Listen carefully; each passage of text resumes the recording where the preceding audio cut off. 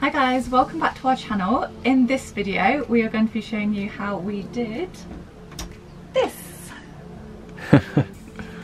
Alright, so to connect the wires to the batteries we need to put terminals on. So we've got 3 positive terminals, 3 negative terminals. So I'm just going to take off these little caps.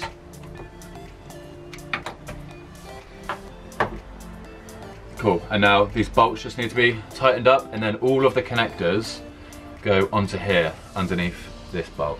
In between the batteries we're going to be using the even bigger 35mm cable. So before I connect the 16 to the battery, we're going to have the bigger 35mm cable just sitting in order of connections just underneath everything.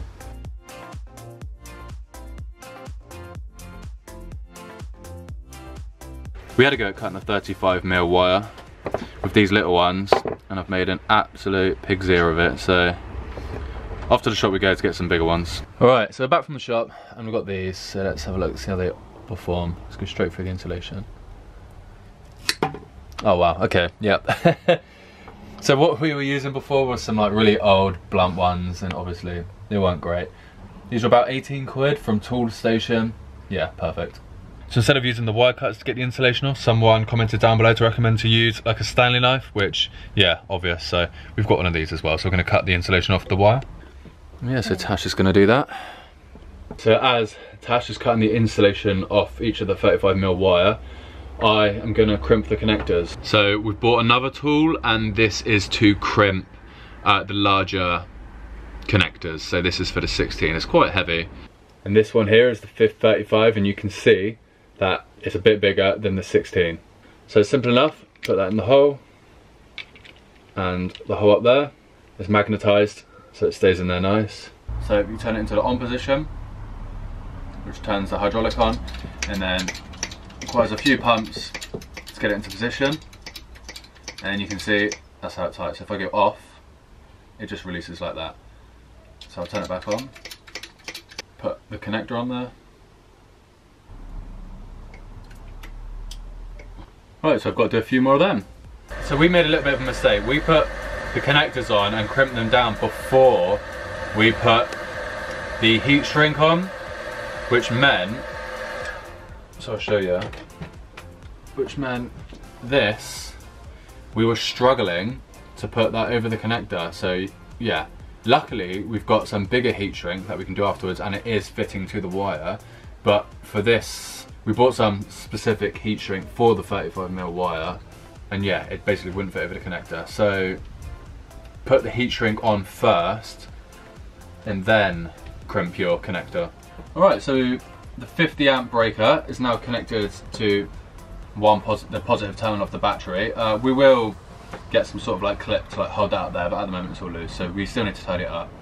And then we've done one positive to a positive, and that's just on there for now. The heat shrink is quite an old one, so we need to let it cool down before we can finish off the rest of the 35. And then with the charge controller, we need to connect that to the negative end of this terminal over here. So we need enough wire. What we're going to do is like run it around the back there and around the back of these batteries. But that tool is so much easier than what we were using. Right, and now again we just need to cut the insulation off.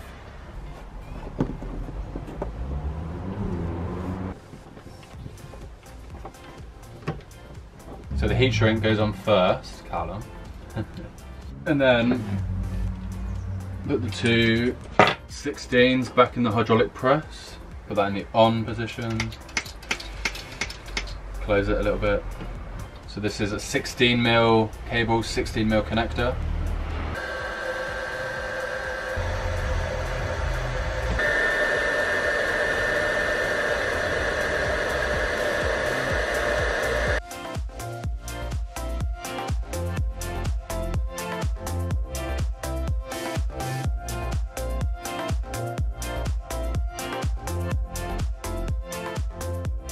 Alright, so you can see that that breaker is currently open, so the circuit is open, which means there's no current flowing into this, so this is off.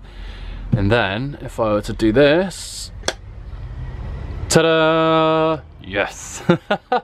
Woo! Happy days. I'm buzzing. I'm actually buzzing.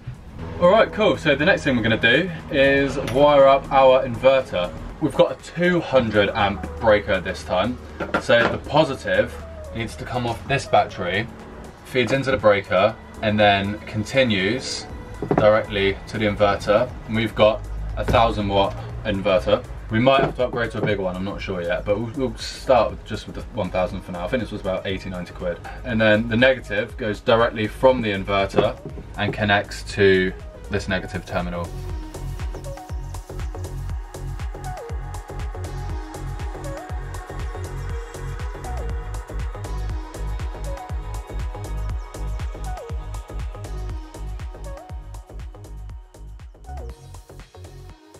Right, so we've got this little hairdryer, which I'm going to plug into the inverter. Switch that on. Whee! Power. Happy days. Alright, let's continue. Alright, and now we're going to mount the fuse box. So we've got another 50 amp breaker. We'll put the fuse box about here. It's got this little cover that you put on top, that way around. And then, yeah, the breaker. So we'll mount the breaker about here, and then we'll have the positive coming off here, feeding into the breaker. We're going to use 10mm cable this time, and then that continues along here at the bottom of the fuse box, so we'll fit the positive there, and all the negative will come off and go straight into there, again using the 10mm wire. And then these are where all the fuses themselves go, so different sizes for different appliances like a fan, the lights, etc. Alright, and then obviously with the 35 in the 16 we didn't have wire strippers big enough to take the insulation off, but because this is 10 we can go back to using this tool. Alright, so there's our breaker connected. And now I've got these little end terminals connectors to put on the end of this wire, which will then, this one will connect to the fuse, and I need to put a bigger one that connects to the battery. So we've got the 10mm wire on the 50 amp breaker, and then we need to connect this connector. So we needed to find one that was for the 10mm cable, but the hole, the diameter, big enough to fit on the terminal. So when it comes to like the electrics, we thought it was going to be a lot more complicated than it was. The most complicated part was just figuring out the connections and buying them exactly what we needed.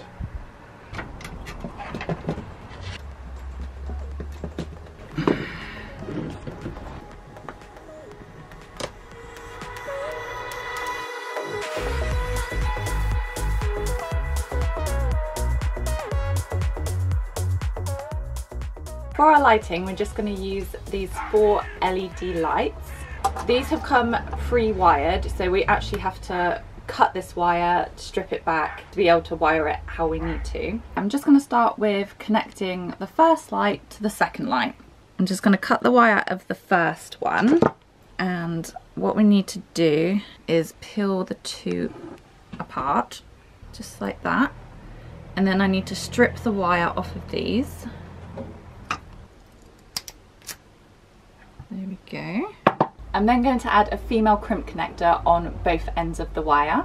Now we've taken the insulation off, I'll just feed the wire through this 1.5 female crimp connector and use a crimping tool to crimp it into place. Alright, so now we've added crimp connectors to all 4 of the lights. We're going to use these 3-way blade terminals to basically wire them all together. This goes in one side, and then it allows us to join the lights together basically, so we can have a wire coming out this side going to one light and the wire coming out this side going to the next one. Now we're connecting the female end to the male end, which is inside the terminal. Okay, now that we've added all the 3-way blade terminals onto the lights, we just need to connect them all together using 1.5mm wire. Right, so this is our light switch. So we literally just need to drill a hole into the cladding where we're putting it, which is going to be up here on the bulkhead. But first of all, I'm just going to use a practice piece of cladding to make sure I've got a drill bit that's the right size. So this is the best that I could find, so I'm just going to test that out, see if it fits okay. Okay, so there's a hole, let's see if it fits. Which, yeah, perfect.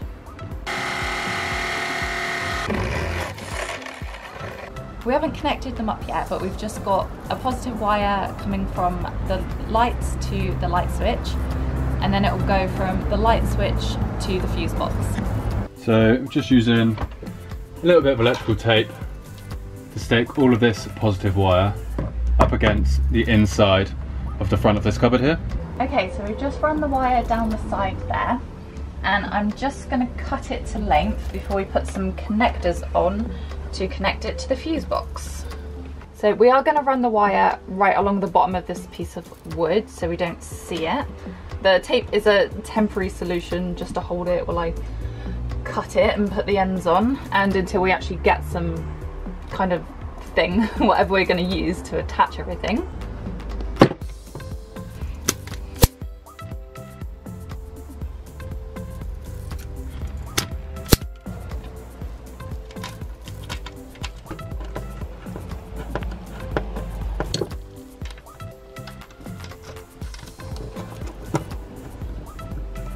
So we've just connected all the lights, we've just left them hanging for a minute and we're going to fix them into position later on. First of all, we just need to connect this negative wire going from the fuse box to the first battery here.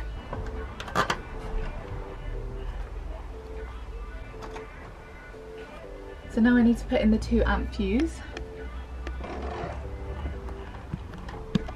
And now we need to close the connection on the positive wire here. And now fingers crossed the lights are gonna work. Yeah! How awesome is that? Yay. Okay, so that's most of the electrics done now. Yes, we are very happy we have lights. I'm chuffed, I'm well happy. Next time we need to do the cladding on the ceiling. So I know we've wired these up now, but don't worry, they're only on so that we can take them off. We're just making sure the connection is it's all good, you know, before we fix it for the cladding. Yeah, so that's fine. I hope you enjoyed this video. Give it a thumbs up if you did. Subscribe to our channel if you want to see more, and we will see you next time. Bye!